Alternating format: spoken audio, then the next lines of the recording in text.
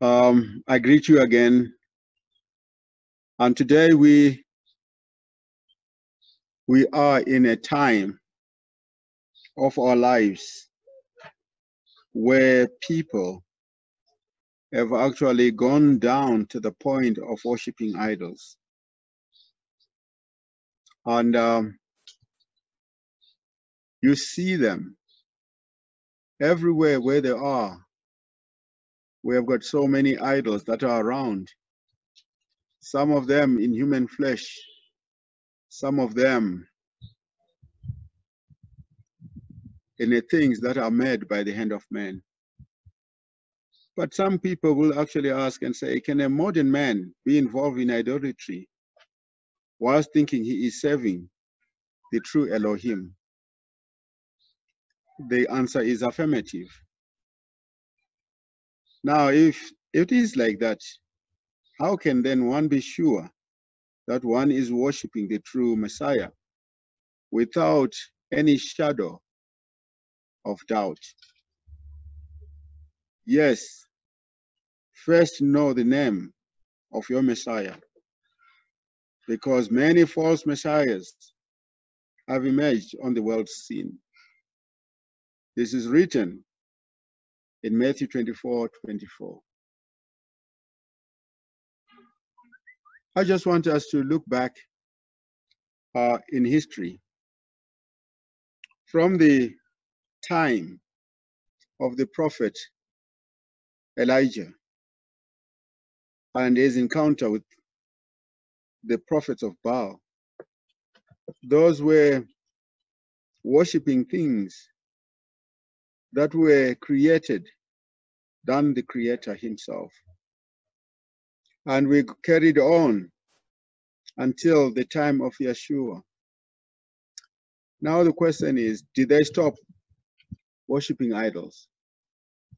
Because right now, we see there are so many churches, and they say, no, we don't worship idols. But I've never seen a church which says, yes, we are worshiping idols. I am not talking about the Islam or the Hindus. I am talking about the main stream religion, which is Christianity.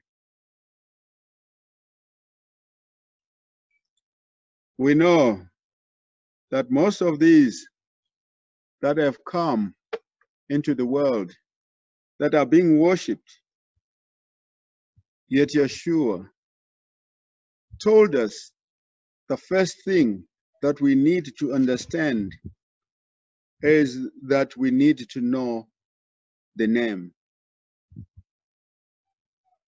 Because the name then tells the character of the person. The name, when you call it, you are calling the spirit that is associated with that name. For those who are from Africa, who are familiar with ancestral worshiping, they will know the importance of the name, that they cannot call upon the ancestors using a nickname, because those spirits will not react, but they will always react with the name that that spirit was given from the beginning. And now here we have heard that Yeshua spoke in John 5:43. He said, I have come in the name of my Father, and you did not receive me. If another comes in his own name, you will receive that one. Why would Yeshua emphasize the fact that he came in his Father's name if a name is not important? We know if we come to Africa, there are so many countries that were under colonialism, and all those countries, when they achieve self-determination, they change the name. They spend billions to just change names. Is it that these people are doing something that we don't understand, or it is just a question of wasting money? We know those who are saying a name does not matter are the ones that actually changed the name of the Messiah and they gave another name. And those same characters are the ones that were beating our forefathers and our foremothers and forcing them to take up names that were not their original names. Why would they do that? Why would they break a black man so that he can accept a name that is theirs? It's because they know the importance of a name. Right now in South Africa and in some parts of Africa, we are independent, so to speak, but none of those former colonizers, if there is any, who have adopted African names, who have given their children African names. Why, if a name does not matter? Why is it that those slave masters were beating up black people and forcing them to have names? Why did they go and change names of countries, of rivers? Even continent of Africa was changed. Why did they do that if there was nothing important about name? Now, my brothers, I want you to understand that there is so much importance in a name. There is a spirit that is associated with that name.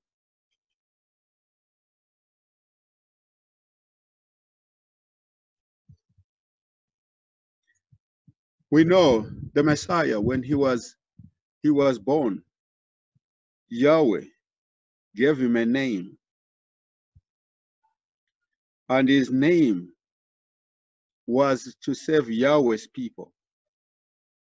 In Luke 2, verse 26 and 30, it is written, "And by the Spirit he came into the sanctuary, and as the parents were bringing the child Yeshua for them to do according to the custom of the Torah concerning him, even Simeon received him into his arms, and he said, Yahweh, and said, bless Yahweh, and said, now dismiss your servant in peace, Adonai, according to your word, because my eyes saw your salvation." Simeon called him your salvation to Abba Yah, which is Yahweh's salvation, Yeshua. Now it is only through the confession of this name that true salvation is founded. My brethren, we are saved by the Father through the Son. So the Father's name is very important when calling for salvation. It is written in Acts 4, verse 1 and 1 to 2.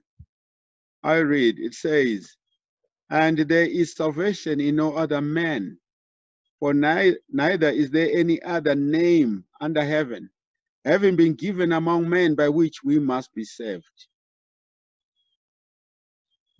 Being given among men, that's what the word says. Given by whom? By Yahweh, of course. Brother Bradley, I want you to open Joel 2, verse 32 and read it for us. This was in the Old Testament, which supported the New Testament. Can you read Joel 2, verse 32 for us? And those that changed the name had a problem of dealing with Joel, because Joel is speaking the same as the New Testament. Joel 2, verse 32. Okay, Joel 2, verse 32 reads, "And it shall come to pass that whoever shall call on the name of Yahweh shall be delivered. For in Mount Zion and in Jerusalem there shall be those that escape, as Yahweh has said, and among the remnant those whom Yahweh does call." Joel. All that shall call upon the name of Yahweh shall be saved. It was in the Old Testament. It is again in the New Testament. For those that have got a different name, what name is in the Old Testament that they are calling today? And what name in the New Testament they are calling? You will find in their Bibles those two names are different, because in their wisdom, they become foolish. They did not know how to change that. The lying pen of the scribes, Jeremiah 8, verse 8, we can see it from here. What name of salvation was given by the Father? Do you know? The name you are calling for salvation, or you are casting out demons under, was it given by Abba Yah, or by a council of religious leaders sitting way back at the Council of Nicaea, instituted by the father of Christianity, Roman Emperor Caesar Flavius Constantine in AD 32? The name given by Abba Yah is documented. In Matthew 1, verse 20 to 21, it is written, "And as he was thinking about those things, behold, a cherub of Yahweh was seen by him in a dream, saying, Joseph, son of David, do not be afraid to take Miriam as your wife, for that in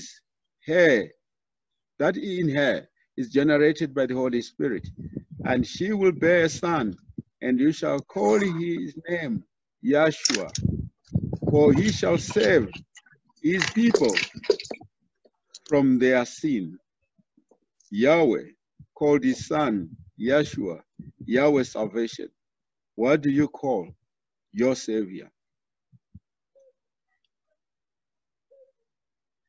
Is your confession of his name in line with the word of the Father? In Matthew 10, verse 3, it is written, "Then everyone who shall confess me before men, I will confess him before my Father in heaven. But whoever denies me before men, I also will deny him before the Father in heaven." By calling another name and not confessing him through his real name, it is not a thing that Yahweh expects us. Rather, it is a denial of the Messiah. We are denying the Messiah by calling another name that was not the name of the Father.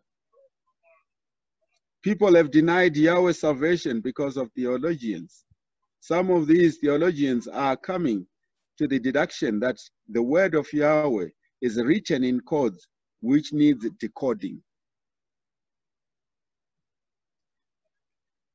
Yet the word was written to be understood as it was by everyone through the set-apart Spirit, be it lawyers like Paul, doctors like Luke, tax collectors like Matthew, and fishermen like Peter.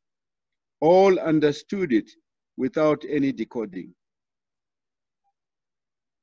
So now, why do we need it to be decoded? E.g., why decoding a simple name, Yeshua, to something else? It does not make sense. There is the simple name Yeshua, but they want to transliterate it. They want to change it. But when a Chinese president comes to South Africa, they don't change him and give him a Zulu name so that the Zulu people can be able to call his name. they will still use that same name. Putin, when he comes, we still say Putin, even when we don't understand what it means, but we'll still say Putin because that is his name. We don't even go around and sit around a conference center on a conference table and we say, now we need to transliterate the name so that it will be easy for those who speak English, for those who speak Greek, for those who speak Italian. No, it is because they were actually sharing their own gods and giving them that name. Why is it in every language Satan still remains Satan? Why didn't they transliterate his name as well? This is the reason why. Because Satan is the one who is controlling them. He would not want his name to be changed, but the name of salvation was to be changed. My brethren, in the book of Romans 1 verse 20, it is written, for from the foundation of the world, the invisible things of Elohim are clearly seen and understood in the things he created, even his eternal power and divinity, so that they might be without excuse. They are the things that are created by Yahweh. That does not give us any excuse. What you need to do is just to look at it and think, and then we will actually see the glory of Yahweh. But people become vain in their imagination, and their unwise heart was darkened, professionalizing the word that was meant for all. Now some need a theological degree to preach the gospel. Did Mark, Luke add a degree in theology to preach the gospel? No. So why is it that they need a theological degree? It is to shut out the people, because the gospel was meant for everyone, not only a chosen few, but for everyone who can hear it. What a shame. We read in Romans 1 verse 22 and 23, it says, professing to be wise, these are the people, these theologians, they become foolish and change the glory of the incorruptible Elohim into a likeness of an image of a corruptible man, and of birds and four-footed animals and creeping things. I want you all on this platform to close your eyes, and I want you to look at the image that comes in when I mention the name JC. What image comes through? Do you think this is the image that was written in Romans 1 verse 22 and 23? Today we see images of men in some people's homes, churches, even some schools, which are placed as object of worship. Could this be what is meant in Romans 1 verse 23, changing the glory of incorruptible Elohim into a likeness of an image of a corruptible man? Have you seen this happening? If you have, what are you doing about it? Are you going with the flow, bearing in mind worshiping a likeness of an image of corruptible man is idolatry? My brothers and sisters, let's not be fooled.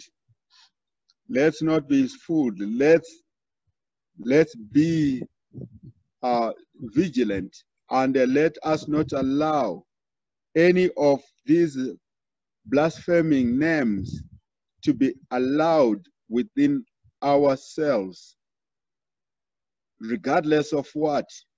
If it is new people who are not understanding the word, let it be our responsibility to teach those that do not know, so that they are able to call the name of salvation. We are not supposed to be found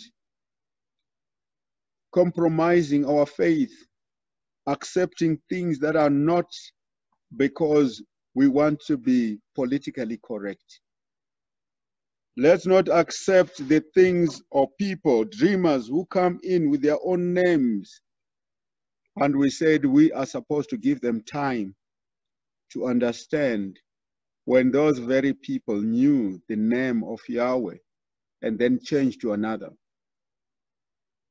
Are you aware, if you associate with people that are doing things like that, that have started calling another name? The Bible in Romans 1 verse 32,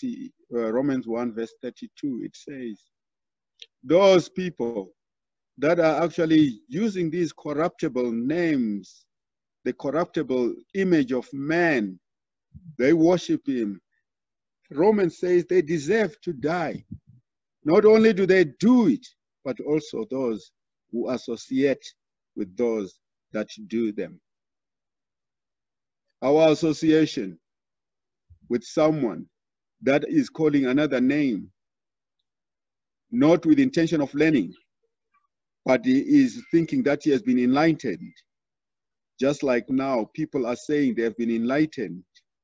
The original deity to worship is Lucifer. Can we still accept such a person in our midst? Because we think that Yahweh will give him time to repent. We must understand from the book of Romans that we have been reading, it is saying that we need to turn away from those things that we were practicing. And then we live under the law of the Messiah. That is the law of life. That is the law of love. And if people do not want to listen or to understand, people who want to live by their own ways, we know what we should do. We should dust our feet.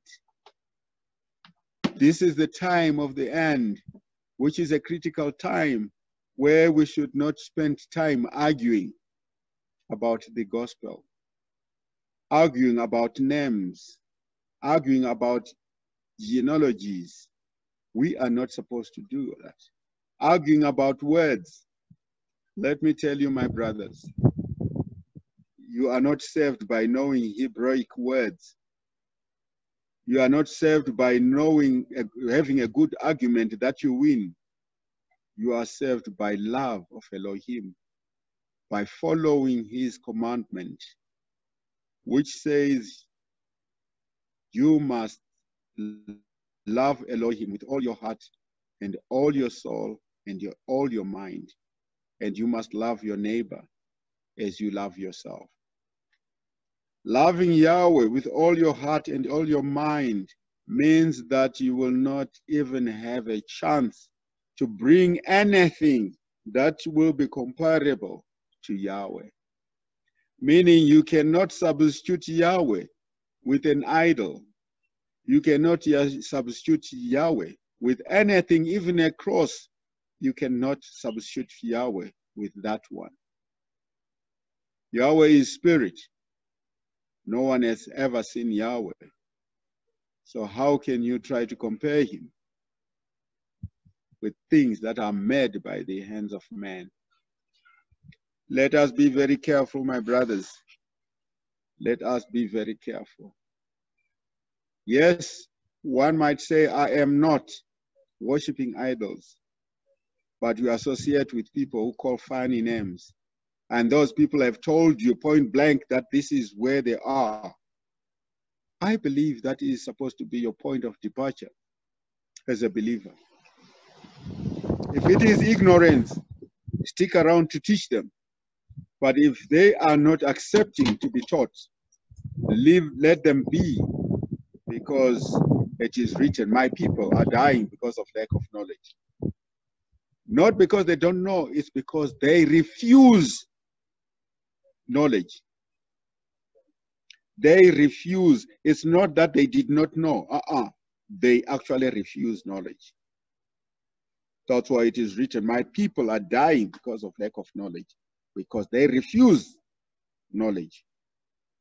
Are you refusing knowledge? Hanging around with those that you know, those who claim that they are enlightened, and now they are calling another name. You should not, because the Spirit of Yahweh is connected to his name.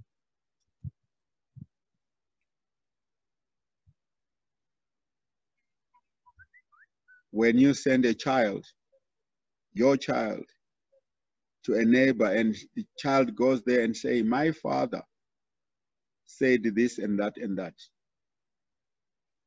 the neighbor will know the father because he will know the son. But if a child, the neighbor does not know, and he goes to the neighbor and say, my father, the neighbor will ask, who is your father?